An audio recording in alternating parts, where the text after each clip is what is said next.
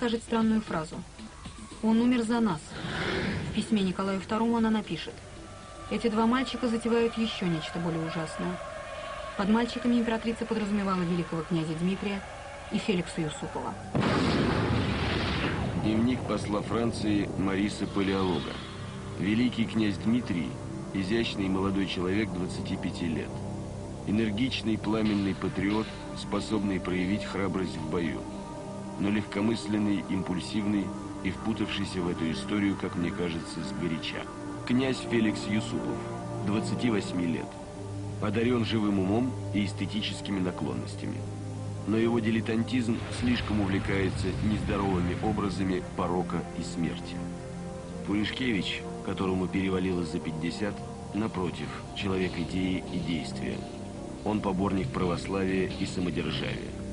Он был основателем знаменитой реакционной лиги Союза русского народа. О поручике Сухотине и докторе Лазаверте ни слова.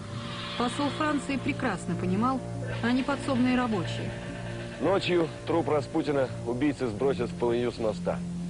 С этого моста, вот в этом самом месте. Его смерти радовалась чуть не вся Россия. Его убийцы станут национальными героями. Но тысячи жителей Петрограда придут сюда набрать Невской воды из полыньи, где плавал труп Распутина, и будут считать эту воду святой.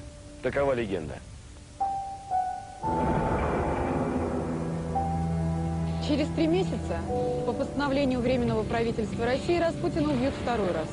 Труп тайно выкопают из могилы в Царском селе и привезут в Петроград в ящике от рояля. Закроют на ночь в Дворцовом гараже, здесь, на Конюшенной площади, напротив церкви, где отпевали Пушкина. Вот за этими воротами, рядом с коронационными каретами Романовых. Следующей ночью гроб вывезут за город и также тайно сожгут, оставив на березе надпись на немецком: «Здесь зарыта собака». И снова сотни людей придут сюда, на это место, и будут собирать землю с пепелища, чтобы носить в ладанках на груди, как великую святыню. А через 25 лет на месте сожжения Распутина будет одно из самых страшных массовых захоронений блокадного Ленинграда – Пискаревка.